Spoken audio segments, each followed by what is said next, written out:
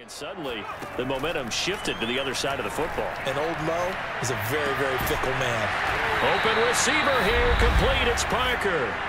The Packers going to use one of their timeouts as they get the stoppage with a little over 50 seconds to go in the first half.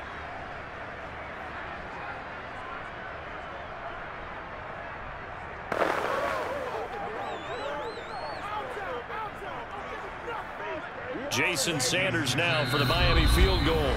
Now the Dolphins going to burn the first of their timeouts as they get the stoppage with a little over 50 seconds to go in the first half.